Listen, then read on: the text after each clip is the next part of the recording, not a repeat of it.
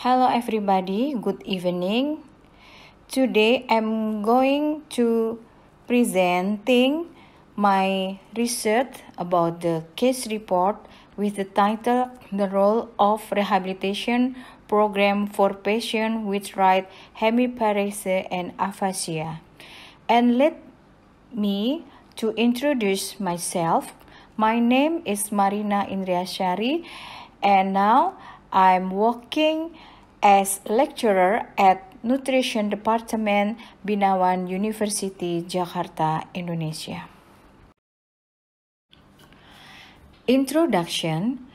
We know about the disorder of communication following stroke are not uncommon. When the stroke affects the region of the left hemisphere known as the language zone, the chance of having a problem with language and or speech are quite high in most right-handed individuals. The incidence of post-stroke aphasia has varied from 17% to 38%, and one-third of the stroke patients were diagnosed as aphasic. The greatest improvement was observed during the first 3 months after the stroke. The present patients with severe aphasia had more severe impairment and handicap and were more dependent in ADL functions than the patients without aphasia or with mild or moderate aphasia. Now, I am going to report the case as a Mr. S, male, 9-year-old, with right-handed with chief complaint weakness on the right extremities and communication disorder.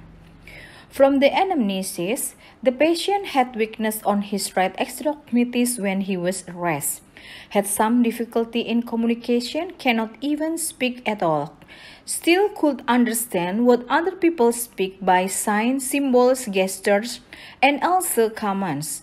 His lips were shifted to the right, no history of visual and disturbances, no history of difficulty in swallowing or getting choked while eating, no history of urine and alveolar incontinence. He had operated his heart valve disease twice, no history of hypertension, diabetic, and lipid profile. He stayed conscious. His family took him to the Cipto Mangunkusumo Hospital.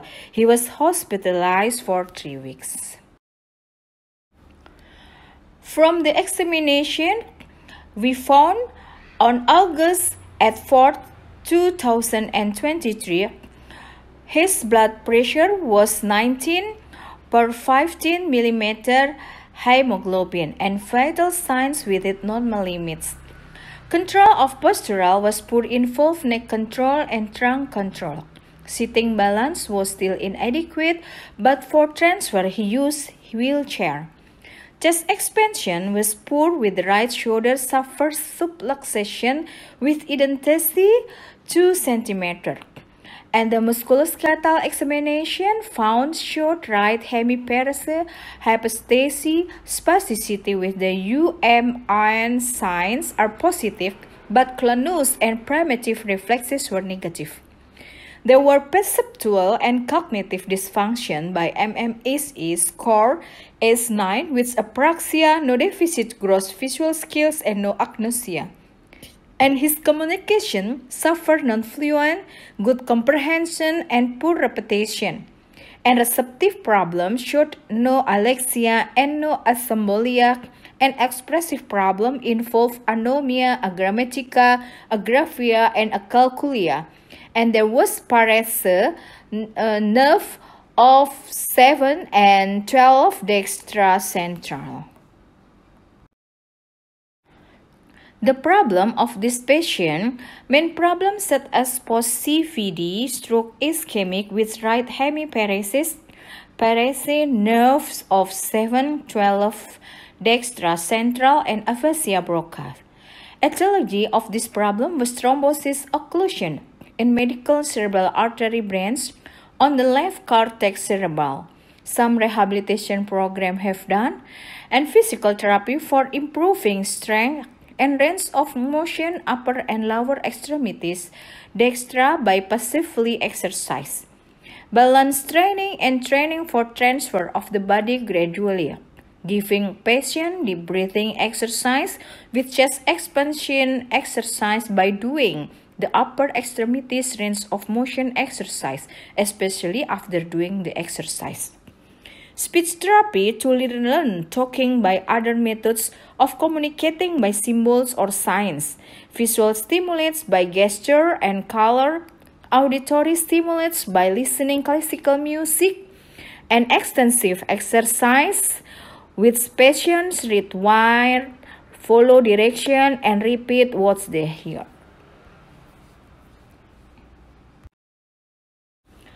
Discussion. Stroke is one of the most common causes of disability.